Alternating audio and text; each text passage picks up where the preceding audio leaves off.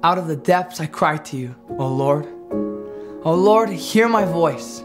Let your ears be attentive to the voice of my pleas for mercy. If you, O Lord, should mark iniquities, O Lord, who could stand? But with you there is forgiveness, that you may be feared. I wait for the Lord, my soul waits, and in his word I hope. My soul waits for the Lord, more than watchmen for the morning, more than watchmen for the morning. O Israel, hope in the Lord, for with the Lord there is steadfast love, and with him is plentiful redemption, and he will redeem Israel from all his iniquities. O Lord, my heart is not lifted up, my eyes are not raised too high. I do not occupy myself with things too great and too marvelous for me, but I have calmed and quieted my soul, like a weaned child with its mother. Like a weaned child is my soul within me. O Israel, hope in the Lord from this time forth and forevermore.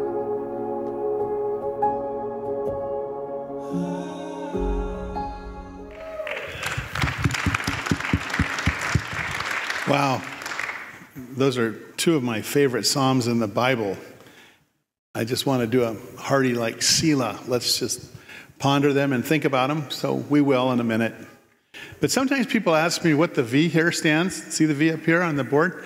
It stands for victory. And O here stands for overcoming. And I just wanted to wear this shirt to honor my son-in-law, Riley, and Buddy Acup. Buddy, that's a beautiful sweater you have on today. And there he is. Oh, okay. Yeah. And just to be honest with all of you, I am officially a platypus. I love the Beavs baseball, and I was actually watching the Beavs football throughout the year, and they really have improved. So it was a fun Civil War, and the nachos that Buddy made were awesome. Thank you. So what you should have done is probably paint your sweater with the nacho sauce, and then it would cover up all of the blasphemy that you have to wear too. Okay. Wow. Well, today we're going to be tackling the subject of some songs or psalms of hope. How many of you know that people need hope in this life? We need hope. They've done a study about people who die at sea. Let's say a sailboat capsizes, or someone is in a vessel that's distressed, and so maybe a person or two are in a lifeboat, and typically they'll die within 3 days. And it was a real mystery. Why would someone literally die in 3 days? And so they did various tests. They found out that if you hang on, that the tides will take you to a continent somewhere. You'll either blow back to the west coast, or you'll end up in Japan or an island. But the currents will take someone somewhere, and that you can actually, if you sip very lightly, even salt water, it'll keep you alive. If you gulp it, it'll kill you. But why do people who might even have some water, why do they die within 3 days? And the answer is they lose hope, is what the studies concluded. They just look around and they say, this is so hopeless, I'm going to die, and they just die. Well, how many of you know the Lord is the great hope giver that we have? We have hope of eternal life. We have hope of rescue, and we have hope of a better tomorrow. Isn't that even part of Thanksgiving? Is we say thank you for what you've done for us thus far, and we have faith that you're going to continue what you've been doing in bringing good things into our life and letting us grow up into your image and likeness, and we have hope. I don't know about you, but I'm really glad to be a Christian today and have my hope in Jesus Christ. How many of you can say, me too? I'm in there. Well, one of the beautiful hikes that you can take here in Southern Oregon is about a 9-mile round trip hike called Mount McLaughlin. Its other name, for those that grew up in the valley, is Mount Pitt.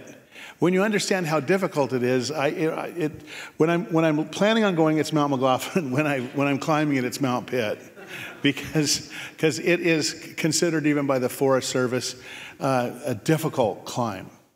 And one of the things about it is, as you go and you start the trail and you get up to the Pacific Crest Trail, it's like no biggie. Then you begin to climb and ascend, and it's a lava base mountain, and so you're having to be careful. Your boots, they kind of go sideways, and so you progress up until you get to the timberline, and then you see a summit. When you climb to the summit, you're going, woo, I'm almost here. That summit has a nickname, Heartbreak Ridge, because it's a false summit. You get up on it and you go, yeah, I'm on top of this spur, but there's mountain still ahead.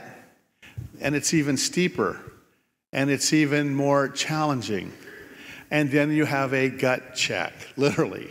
You want to see if you have any guts left. And the 2 times I climbed it, I didn't realize I had heart trouble.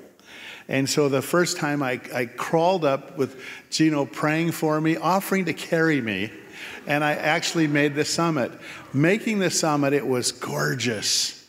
And I didn't realize I was needing heart work and stents and all that. Second time I went up, still I hadn't had any of that done, and I stopped because I knew how difficult that last bit was. Heartbreak Ridge. You know, a lot of people think that coming to Jesus, that everything is just going to be peachy keen.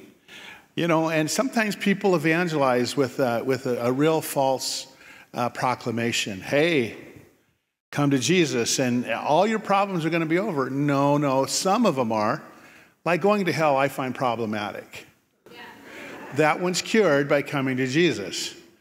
But not having to work on the road, meaning live this life and wear out my tires, because roads chew up tires.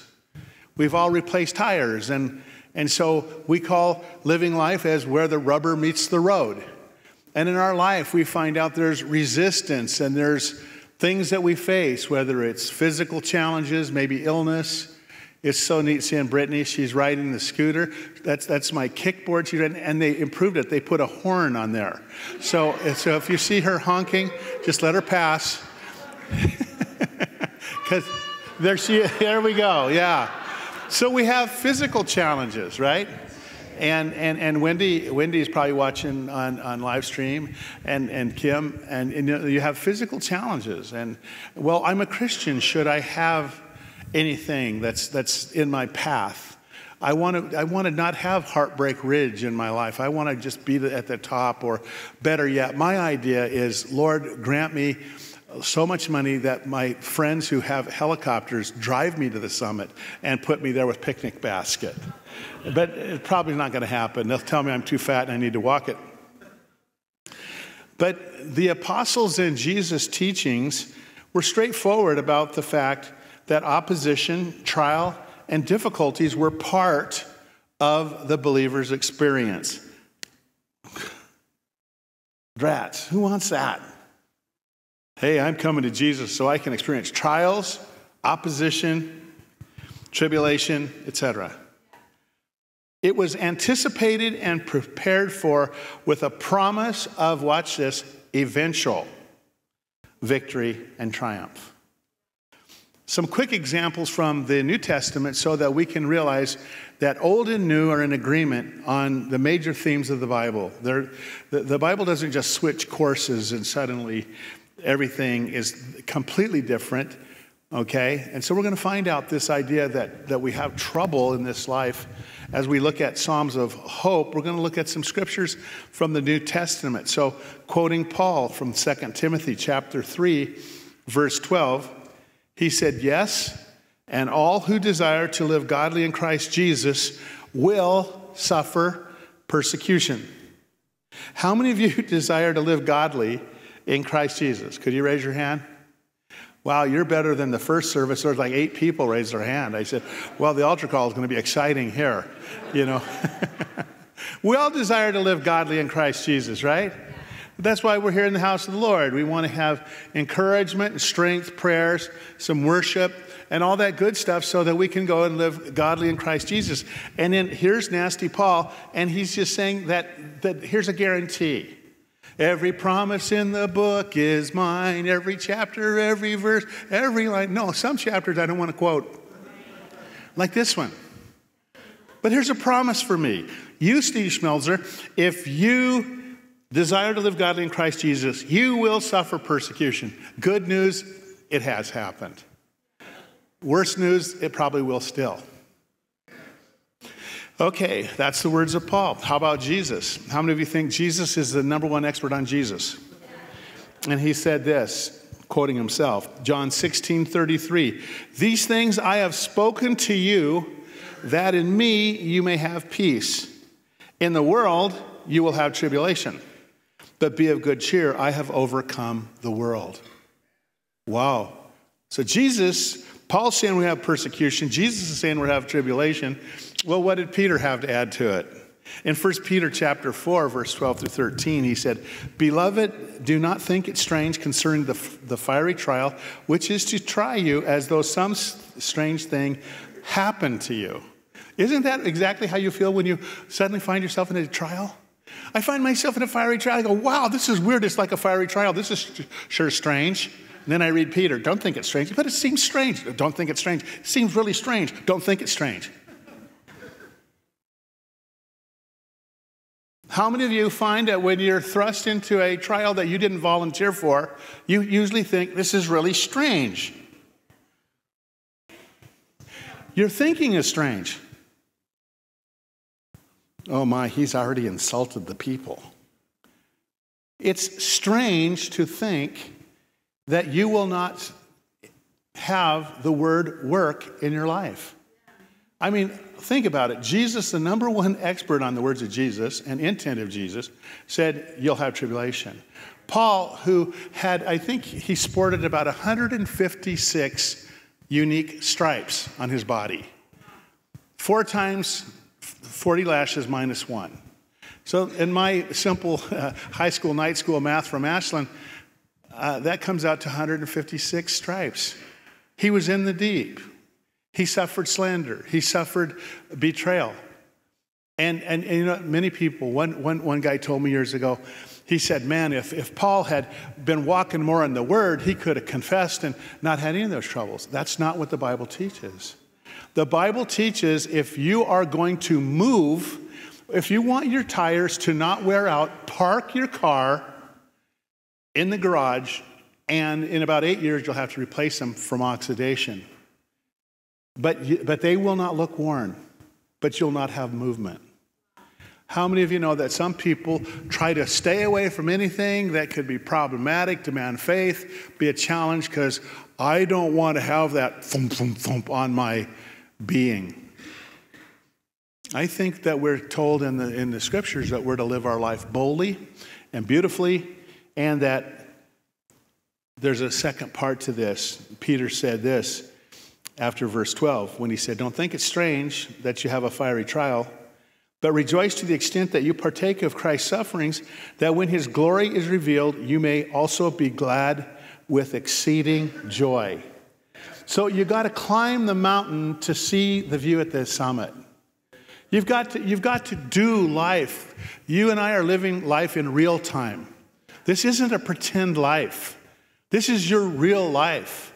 And it's just, you know, pounding on. Unlike that fine work that Mr. Zach Jones did on the drums today. If I was his dad, I'd come and hear him, right? Oh, hi, Josh. Anyway, how many of you know that our heartbeat is pounding? An awareness that heartbeat, heartbeat, heartbeat, heartbeat, letting us know that we're mortal and we have one life to live, and we do our best to live godly and to go ahead and say, I won't assign the trials, but when they come, I'm not going to do crazy things like act like, hey, this is out of the ordinary. It's normal. And God will take us through it. And we can be a part of God's glory through it. partaking of Christ's suffering. In the songs of ascent, we see similar themes of difficulty that is distressing and mixed with the problems and uncertainty. We see similar themes of difficulty that is distressing, but mixed with the problems and uncertainty is the hope of God's delivering power. Say, hope of God's delivering power. I hope on that all the time. So looking at these Psalms, we're going to be handling Psalms 129, 130, and 131. They're short.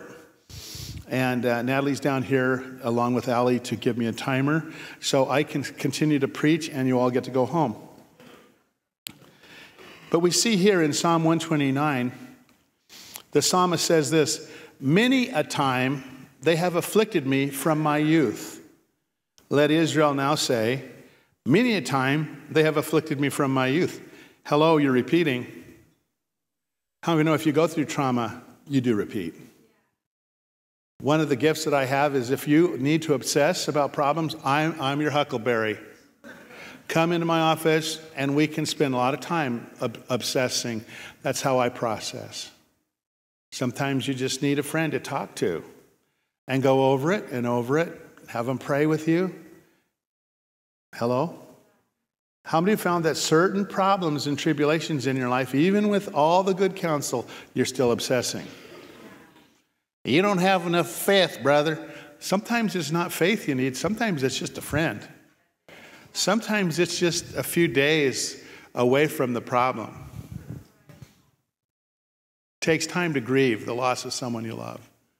There's a lot of different things in life that are road rash, and we as believers, we don't want to just brush people off. This psalmist is saying, hey, many a time they've afflicted me from my youth. Let Israel now say, many a time they afflicted me from my youth. What's the purpose of that? It's called coming out of denial and facing things as they really were. Yet they have not prevailed against me. The plowers plowed on my back. They made their furrows long. That's deep suffering. Could you imagine someone taking a plow? Have you ever seen a plow separate earth? Big rivets right through it. A big furrow cut into the earth. And all these were agrarian people. And they're talking about the pain of having your back ripped open by a plow. They made their furrows long. Then he brings in the Lord. The Lord is righteous.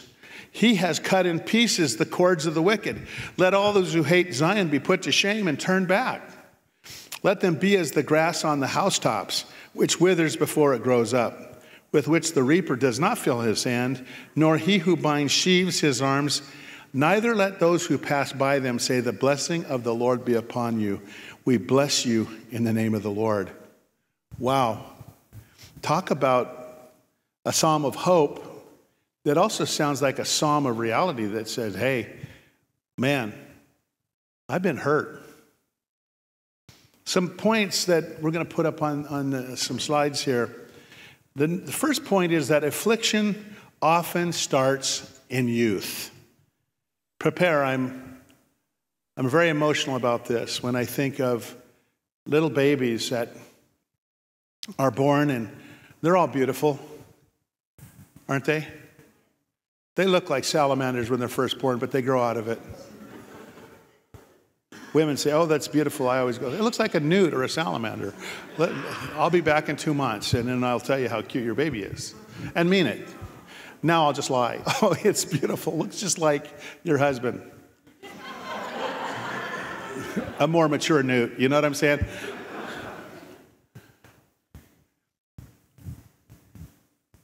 Children get hurt. Guillermo Prain, down in a pastor in Buenos Aires, Argentina, has a church they call the Children's Church, and he teaches spiritual warfare to little kids, teaches them to speak in tongues or leads them into speaking in tongue, taking authority. He said this, he said, children are abused, kidnapped, tortured. Why would we not arm them to defend themselves through the realm of the Spirit?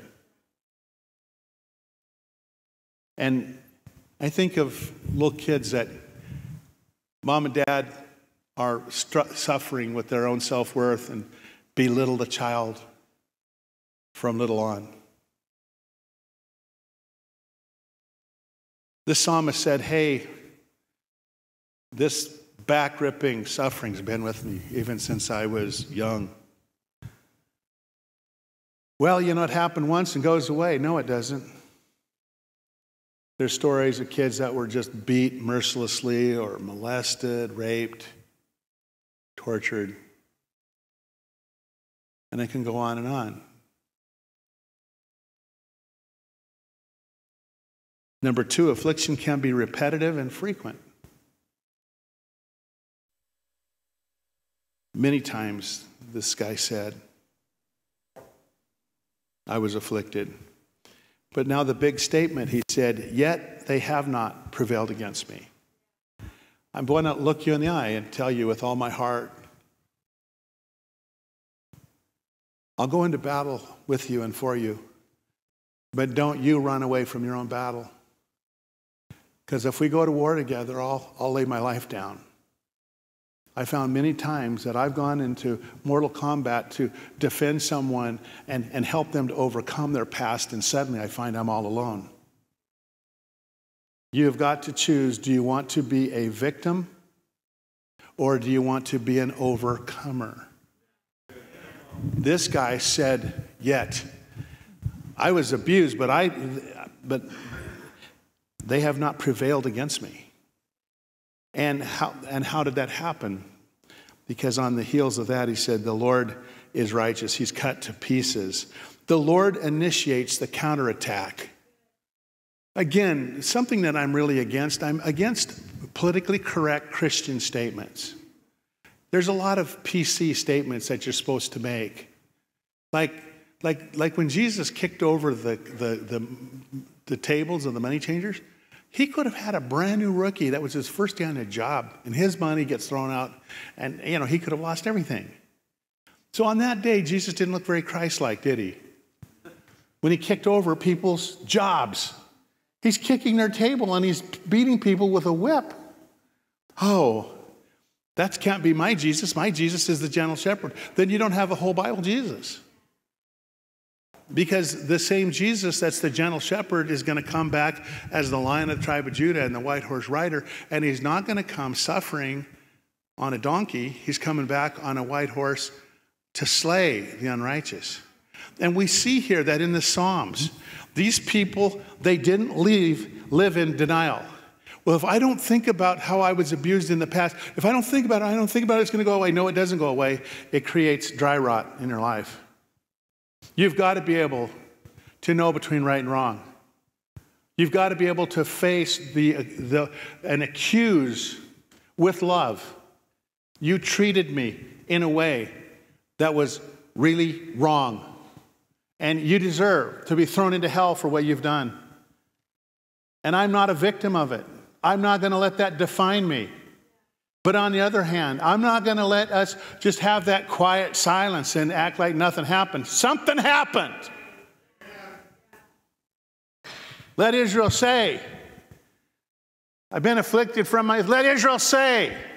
Why? Why do you want to repeat it? Because until you get what's right and you know what's up and what happened, you're not going to be able to understand the Lord's freedom and his deliverance. Oh dear, he got too close to the rhinoceros here. Okay. You guys with me? I'm talking about real time. And when I read the Psalms, wow, so real. And the Lord was helping. This guy had hope that he through the suffering, the prevailing didn't work. And that's what happens if you were molested or jilted at the altar or slandered, abused, slapped around. There's a lot of ways that humans do some really bogus things to one another. And part of your freedom is to say, hey, that's not going to define me. Even like Joseph, what you guys meant for evil, the Lord turned it for good. Second Psalm we're looking at is Psalm 130. Out of the depths I have cried to you, O Lord. Lord, hear my voice. Let your ears be attentive to the voice of my supplications. If you, Lord, should mark iniquities, O Lord, who could stand? But there is forgiveness with you that you may be feared. I wait for the Lord. My soul waits, and in his word do I do hope. My soul waits for the Lord more than those who watch for the morning. Yes, more than those who watch for the morning.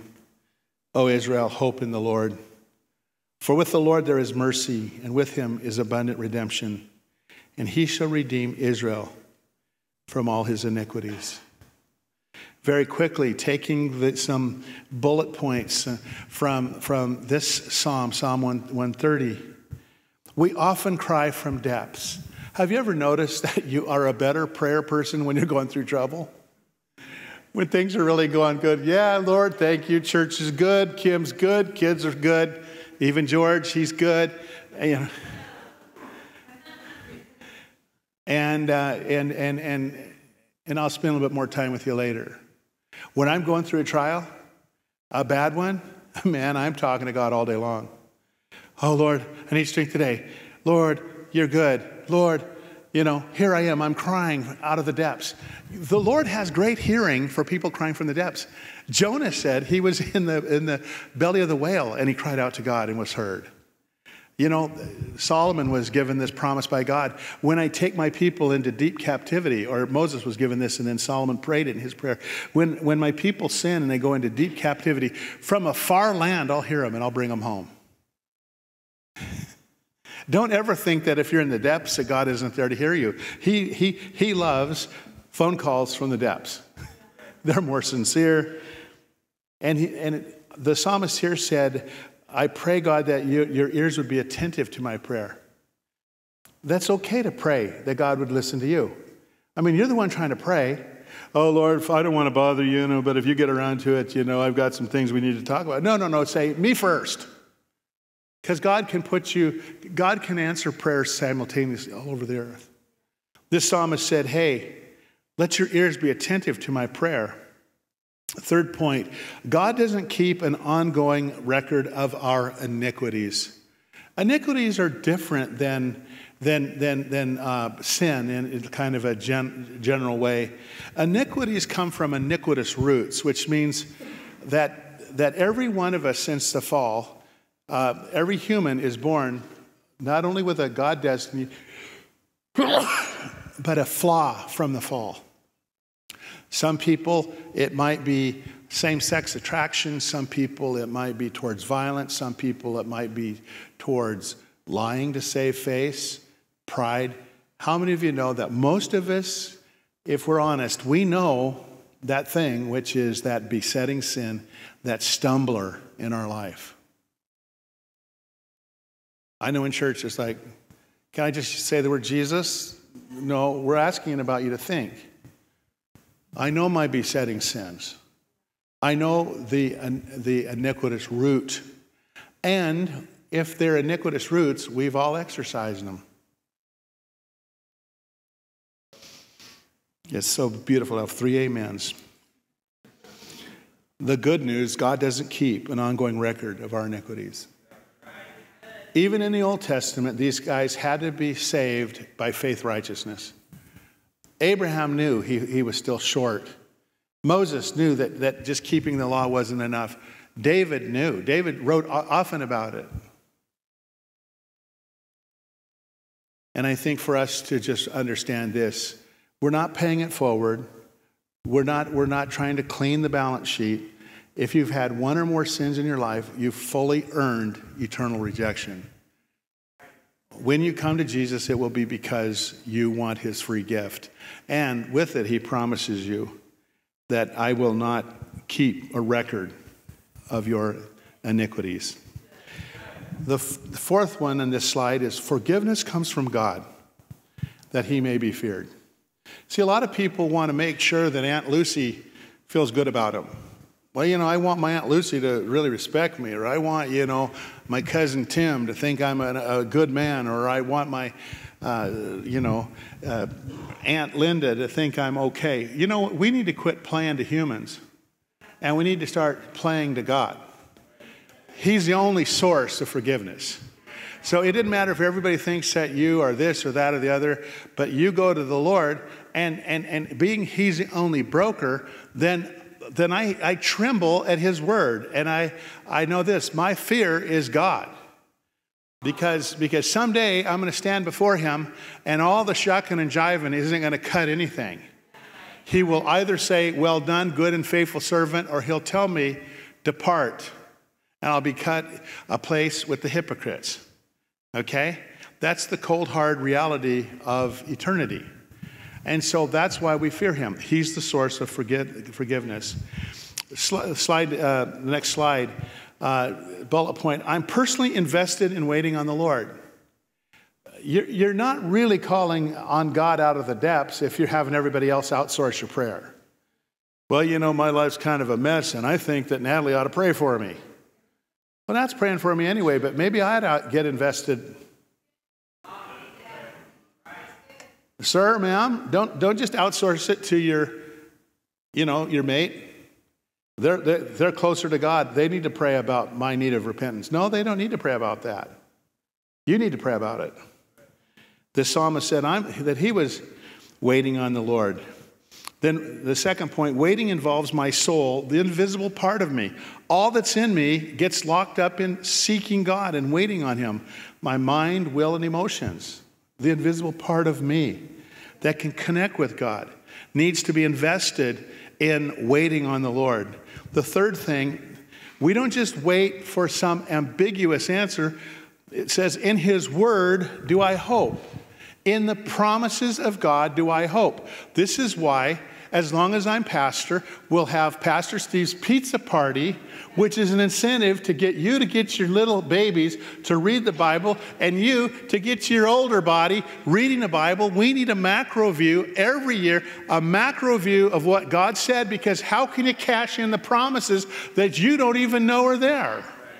How many remember when you get like a recall on a part that your car had? I had a pickup and the airbag. And so I drive in and they say, okay, that's, and the year. And boom, I get a new airbag because I was aware of the rebate. But you know what? They weren't going to stop me on the freeway. Hey, good buddy, I just want to let you know there's a rebate on that airbag. And the same thing happens. We are given the scriptures so we can hope in them. And we have to read the scriptures so we can come and say, hey, you said you're a healer of our body. I read it in Matthew 8. I read it in Isaiah 53. Lord, you healed all that came to you, Lord. You're a healer. And I have an affliction and I need lupus gone, or I need diabetes gone, or I need blindness, lack of hearing. Or deafness would be another way to say it. Then finally on this one, my soul waits more closely for the Lord than a watchman for the morning. Wow. The watchman given the whole charge of the city had to be very alert. The psalmist here said, hey, man, I was even more alert. I was waiting to hear from God with my need. Slide 6. 3 reasons for Israel or believers to wait on the Lord. Number 1, with the Lord, there is mercy. Number 2, with Him is abundant redemption. He wants to pour it out on you. And number 3, He shall redeem Israel from all his iniquities. Wow, who qualifies for this prayer? You and I. Do you want to do a test to make sure that you qualify? Can you fog a mirror? Can you go up and go, and there's like moisture there? You're alive. God wants to hear your prayer. This morning already we had a young man give his heart to the Lord from another country, from a whole different faith. And it was beautiful to see his hand and raise up. Wow. Awesome. God is abundant in mercy. And He'll redeem Israel from all his iniquities, which means all that iniquity in my life, those things that I've said, Lord, help me. Help me, God, I'm an idiot. Why do I keep failing in this area? He's saying, hey, little buddy, we're going to get there. I'm not going to leave you overrun with iniquity. I don't know about you. I'm kind of ready to sit down and listen a while. This gives me hope. He's not going to leave us there. Finally, the last psalm is quite short. Lord, my heart is not haughty, nor my eyes lofty. Neither do I concern myself with great matters, nor with things too profound for me. Surely I have calmed and quieted my soul. Like a weaned child with his mother, like a weaned child is my soul within me. O Israel, hope in the Lord from this time forth and forever.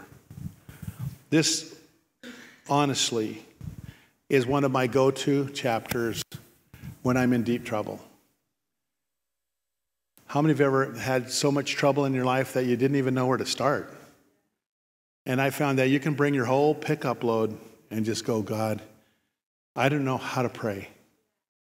The Bible tells us in Romans 8 that we can actually pray. Holy Spirit will pray within us with groanings which cannot be uttered. In other words, no one can really imitate him. God, God. Does this prayer sound familiar? Does this sound like your prayer? God, God, God, God. Okay, that's just 1 minute's worth.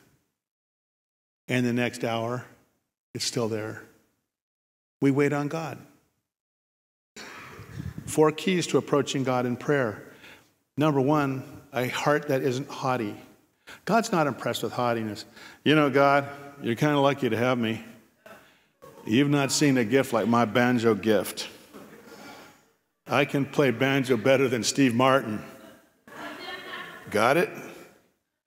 It's like, oh, ho hum, Holy Spirit, this is boring. Haughtiness. This psalmist said, my heart isn't haughty, eyes that aren't lofty. Yeah, well, I'm all that in a bag of chips. Yep. I'm here to talk to you, Lord. Nope. Get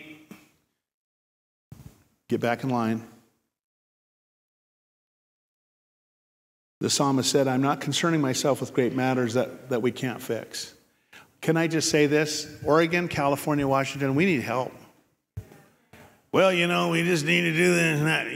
No, we don't need to do just this and that. Because if God doesn't move on the hearts of the inhabitants of our states, you can try to put on Band-Aids. We need revival in the West Coast. We need a God move in the West Coast. And so there are some things that I go, people ask me, well, what do you think about this, that? I don't know yet. Maybe if I get an opinion, a strong opinion, I might talk to you. Maybe not. Because even if I think I might know, it's probably not going to be. And why will I shorten my quality of life by fretting over things that I am not directly involved in changing? I vote, okay?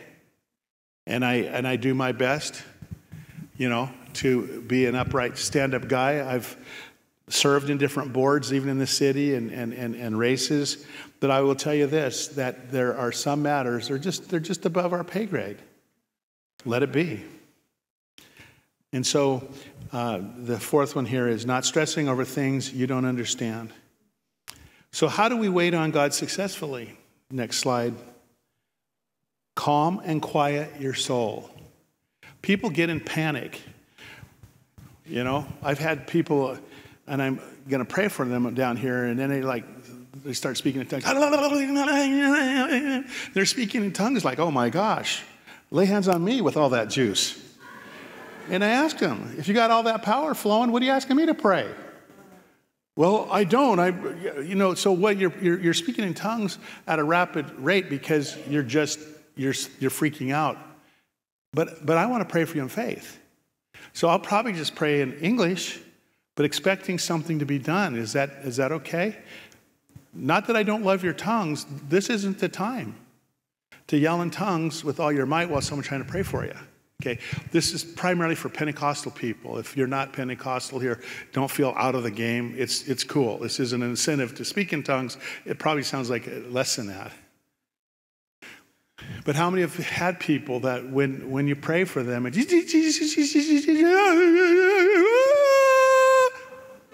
Jesus used to kick people out of the room. You're not helping. You're walking in when we actually have an answer, and you're coming in and binding the good stuff because of your unbelief. So oftentimes he'd take Peter and John and they'd walk in and they would effect a healing or a miracle. And so part of helping somebody is get them to take their jetpack off their skates. God is going to help you. Calm down. That's what this guy said. He said, I've calmed and quieted my soul. How? How do we do it? Like a weaned child with his mother. Like a weaned child is my soul within me. If you live your life with a dependency on the grace of God to help you, then when you feel your heart palpitating and I just need to fix it and we need to do something, we need to leave Medford. Well, where are you going to go? Where there's no trouble, Portland. Newsflash.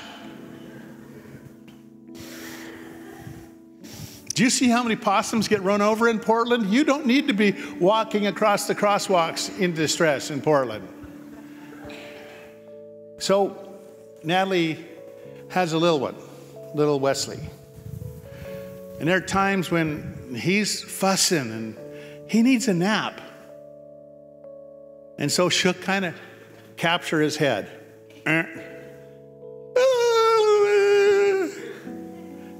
No, just mama loves you. And all of a sudden, he begins to quit panting. And then he falls asleep. And when he wakes up, he finds there's plenty of food. The same people that always loved him are there. There are times we need to go to bed with the Lord. God, I want to leave my troubles. I just want to go to sleep and wake up in your peace. I want to conclude this by reading the last verse. O Israel, hope in the Lord. From this time forth and forever. O believer, hope in the Lord. From this time forth and forever. Siempre, always. The Holy Spirit's moving to just do a work right now in our hearts.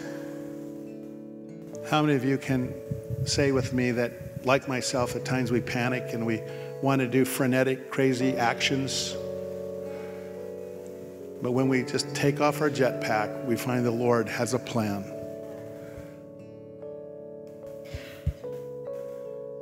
Every week, as we preach and we offer our prayers and our praise to God, so many people come into this place and they put their hope in the Lord. So far this year, we've had over 500 people come to Jesus. People that are just saying, hey, I've tried all the other things out there. Does Father God really love me? Other people walked out of my life. I wonder what it'd be like if I did not know Jesus and I walked in and I wondered, is religion going to be another scam? I think many people don't come to church because they're afraid. They want to know God, but they're so afraid. It's going to be gimmicky, like so many other things that promise you something and they overpromise and underdeliver. And if I didn't know Jesus, I might be scared until I met someone that I could find real sincerity in. And then I'd go to church. And then when I'd feel the presence of God and hear his words, and I'd realize I'm not abandoned. I was created to know this guy, the living God. And that he's made all the preparation for me to know him. He sent his son Jesus to be a human among us. He was fully human, fully God. The Son of God came, lived perfectly, and faced the cross to pay for the sins of the world, so that whoever would believe on Jesus could be free of those sins. As a receipt of payment received and accepted, Jesus raised from the dead in 3 days. God was saying, yep, that's the payment. It's been received. And whoever will call on the name of the Lord will be saved. How many of you believers say, man, I want to get saved again. It's just so good. I love it. I love it. So right now, I'd like us all to bow our head and close our eyes. And I'm talking to all of you that came here. And maybe you've found that at times you were left holding the bag and you're all alone. And maybe you were the one that felt affliction, even from a youth. But you want to join God because you found out here today and other maybe encounters that God has done everything to join you. God has come to you through the person of Jesus. He's paid in full for your sins. Every one of you that are in this place and you would like to join God today, you would like to become a believer in Jesus, I want you to raise your hand so I can see. And we're not going to ask you to get up and do anything, but just lift up your hand right now. You're here and you say, I want God. I want to join God. I see a hand right there. There's a couple of hands so far. Come on, get your hands up. Today's a good day. See another hand there? Hallelujah. Today's a good day to receive the Lord. Good day to receive the Lord. With him is abundant redemption, and he'll forgive all your iniquities. We're going to pray a prayer right now. It's a prayer to just invite the Lord to save us. And all of you that raised your hand, pray this prayer with me. And all of you who've already prayed this prayer, pray it again, because I think it's awesome that we always remind ourselves of how great a salvation we have. Could we all pray this? Dear Father, I thank you that you will not leave me as an orphan, but you have come to me in the person of Jesus Christ. You sent Jesus to live the perfect life, to bear my sins and the sins of the world upon himself.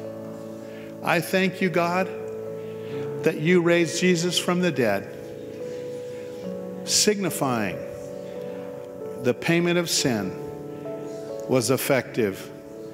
And I'm asking right now, forgive me of my sins. Lord, you've done everything to join me, and I want to join you. Save me, God. You said if I would call on your name, that I would be saved. You also said in your scripture that whoever would call on his name would not be ashamed. Take away the shame from my life. Lord, I pray that you would completely forgive me of all my sins and iniquities. If you'll be my God, I'll be your servant. If you'll be my Father, I'll be your child. I receive you today, dear Father. In Jesus' name, amen.